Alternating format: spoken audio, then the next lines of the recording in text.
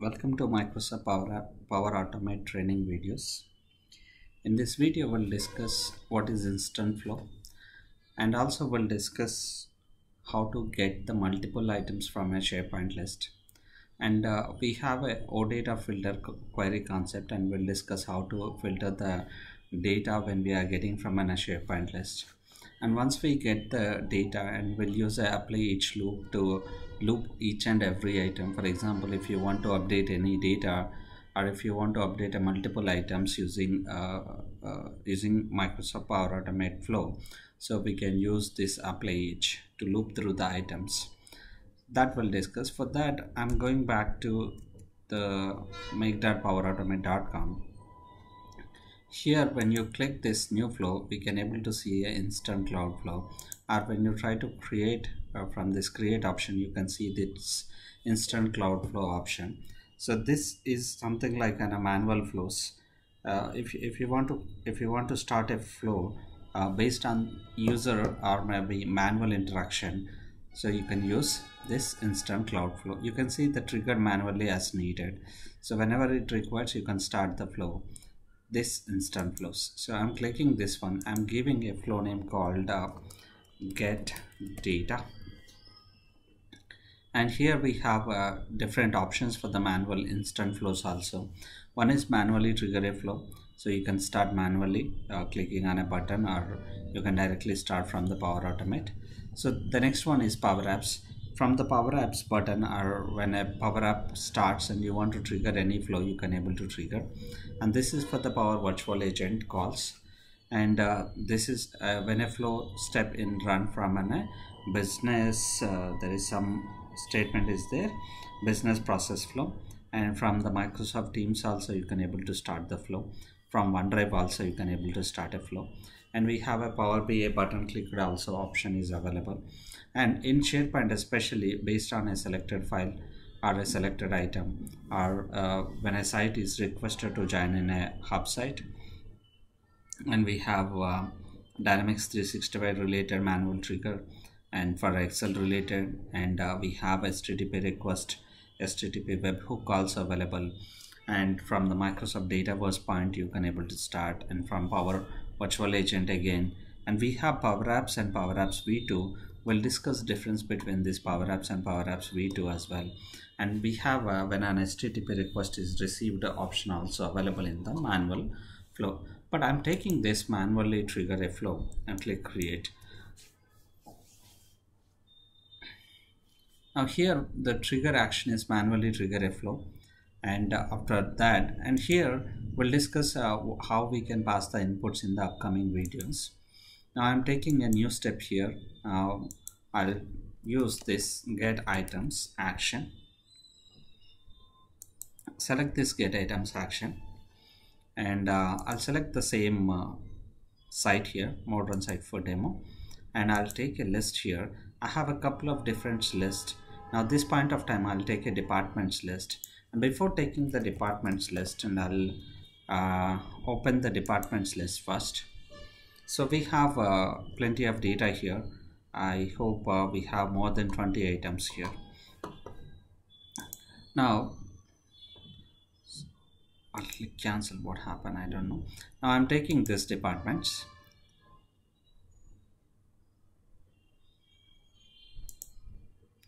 And then we have a lot of options, but it's not required. We'll discuss about this one a bit later. Now here it is a get items call. Now the flow is showing some warning, updating an action get items. So there is some warning, but it's not required to test now. We don't have any errors, I hope. I just taken this site and just taken this list. Now I'll save this flow. Now we have manually trigger one, and we have get items one. So updating action get items to use OData filter query can improve. Okay, no problem. We'll use the OData filter query later. First we'll test this one. We only have one action here, one trigger action and one action under this one. So if you want to test this one, you can manually test from here. If you select this manually and click test, and then click continue, and after that you can able to see a run flow option. click run flow and then click done. Now these two actions are successful. When you click this one, you can able to see the inputs here. So one is site address, the second one is list name. The list name is departments, and here you can able to see the outputs. And if you want to get the outputs, here it is not showing, but here we have only one option, click to download. When I click this one and the output is showing in the JSON format, I don't want to see the headers. I want to see the values which is available, so which is array of values which is showing up here. Now I'll minimize this items. We have plenty of items here. I'm minimizing the items. We got the information as well, and we'll expand one and we'll see those. Now we have more than 20 items which are available here. You can able to see the number here. So we have 23 total. 24 items are available, including 0 to 23, which is total 24 items. Now if you expand any one of these items, you can able to see the data here, which is like ID, title, department name, and the software, and which is I think which is a manage metadata column. Now we have a author related information, editor related information, and editor claims also available, and some thumbnails available, link is available. So this total information which is coming from this SharePoint list, and we got all the 24 items. You can able to see we got all 24 items. But this point of time, I don't want to get all the items from here. I want to get only the items which are related to sales in the department name. Now I'll click this one, I'll click edit. Now when you click this show advanced options, we have plenty. We already discussed about limit entries to a view earlier, but which is in a folder. For example, if your list contains any folders, and if you want to limit to that, and you can able to limit to that specific folder, but I don't want to do that. So if you want to include the nested items which is inside folder, you can include. Now here we have ordered by. If you want to order the items within a specific entry, you can do. And you want to display only top, like number of entries, like I want to get only 10 items, I want to get only 20 items, you can limit that one with a number. For example, if I give 10, and then if I test this one and with a manually save and test, click run flow, now click done. We got output again. I'll close this earlier one. Now I have this values. I'll minimize this headers, so I'll try to show the items count here. We have 8 and we have 9, so total 10 items only which is displaying. So this way you can able to limit the number as well using that option, which only returns top 10 items. But I don't want this, I'll remove this one, but I want to filter query here. So I have here the department name is a field, and I'll try this depart, so which contains a space. I'll use depart name, which is equals to, I'll take sales here. Now when you come back here, you can able to see department name, but it might not correct because we have a space in the display name, and if we have a same space in the internal name, so it will work, or otherwise it will not return the results. So I'll take this one. Now I'll try to run this, and I'm trying to save.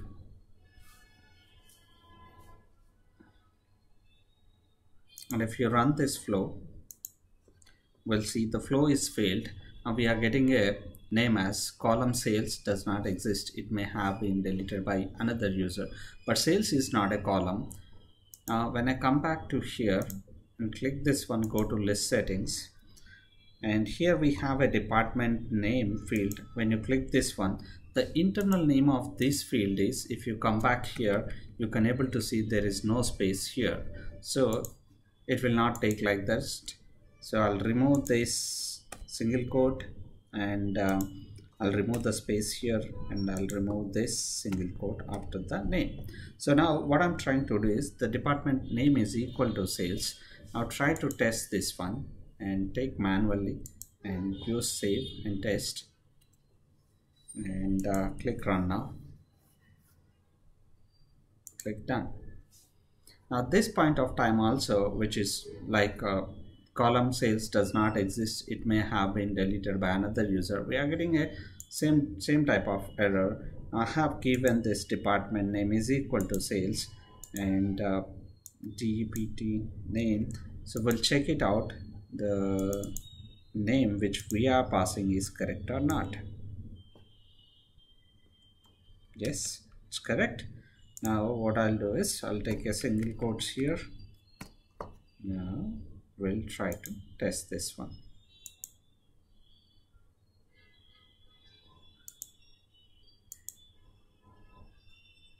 Okay, so this time your flow ran successfully, and click this get items and click this output. In the JSON format we are getting the header and we are getting the values as well. Now we have total 3 4 5 6 items we have. So to check that one, you can come back to your list and click this departments, and here I'll try to filter this one. I'll use this filtered by and select this sales and click apply. Now total we have 3 plus 3 6 items. The output also giving the same count, total 6 items we are getting into this. Now we got the items. Now I want to loop through, I want to update an item. For example, here we have a software field and we have data info field.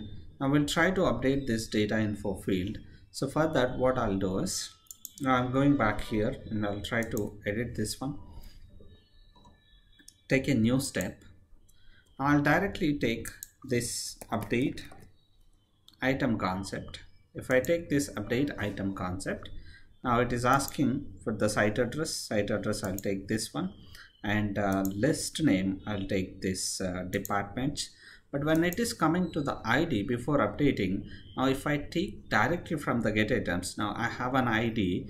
If I select this ID, now you can see apply to each is automatically created here. Either you can take like this or manually you can use this add an action. You can type for apply to each. You can take this control as well. So whatever the way you want to take, you can able to take, or if you take the value from this get items also, it automatically takes apply to each, and this value is coming from this get items. Now here it will for example, if it is looping through the first item, it will take a first ID. If it is looping second time, it will take the second item. So now in this I just want to take the title would be same, and the department name is here, and the data info value, which actually I want to update all the values with a string. That's it. I'm not going to update anything in the software value. And if you click this show advanced options, nothing gonna show. So you have department name, and yeah, that's it. If you hide it, only the view concept, like this column is limit column by view is not showing. That's it. Other columns are showing. Now I'll save this one first and we'll test how it works. Your flow is ready to go, and we recommend you to test it. And I'll click this one and manually click test, and then click run now and click done. Now apply to each taking time, and this is successfully completed, this is successfully completed, and this one also successfully completed. Now you can able to see the count here. So the first one is 1 out of 6, and total 6 items we have discussed just before with this one. And now we have total 6 items. The first one is successfully updated, the second one also successfully updated, and the third one like this, all this successfully updated. Now you can able to see the inputs, which is a site address, list name is department, ID is 12, and the title of that item is 4, and data info value is string. The output also you can able to see here. The ID of the item is 12, the title is 4, department name is sales, and department info value which is updated with a string, and everything which is appearing here, if you want to check that, you can able to check here. And all the sales related stuff and all the sales related data info is changed to string. And if you want to see all the items, and you can remove the filter from here, and I'll remove filter from here. I'll unselect this one, or you can click clear all and then click apply. Now the most of the places like where the sales is available, and you can able to see the data info is updated with a string. Now this one is sales string, this one is sales string, and this one also sales, and which is a string. And yeah, up to here only we have sales. So this way what we can do is, if you want to get a multiple items from a list, you can use this get items. If you are not passing any filter query, and it will get all the items from the data source, either maybe SharePoint list, or it might be a SQL table, or it might be a database table. It will take all the items. But get items we are taking on a SharePoint auction, so you have to pass the SharePoint. But each and every, like for a SQL also we have an option to get all the items from the table. For a database table also we have an option to get all the items. And here if you want to get from a specific folder, you can get. And if you want to include the nested items which is in the subfolders, so you can able to select this one, and then it contains two properties. One is no, another one is yes. If you select yes, it will take a nested values also from the folder. And this is the OData filter query, and here you have to pass your column name, and you have to pass your logical operator here, and then the value you have to pass here. And if you want to order the data by a specific field, and you can order it by, and you can take the top count, which means you want to get only 2 items or only 3 items, you can use top count that we tested with 10 items. And if you want to limit the items by a specific view, if you already created a specific view in a SharePoint list and you want to utilize that filtered view or a normal view, you can able to use this here.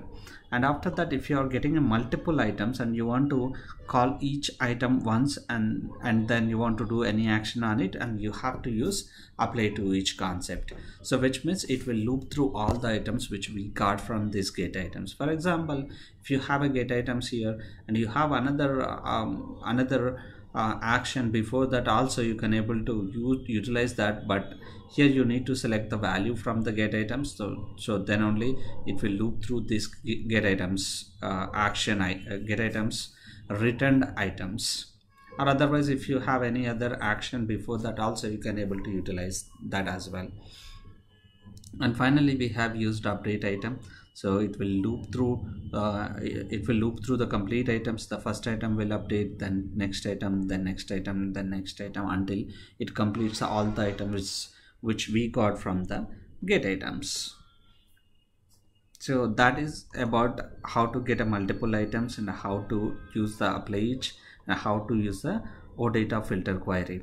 In the upcoming videos we'll discuss about the variables, and then we'll try to update variables, or we'll try to increment or decrement the variables based on the requirement.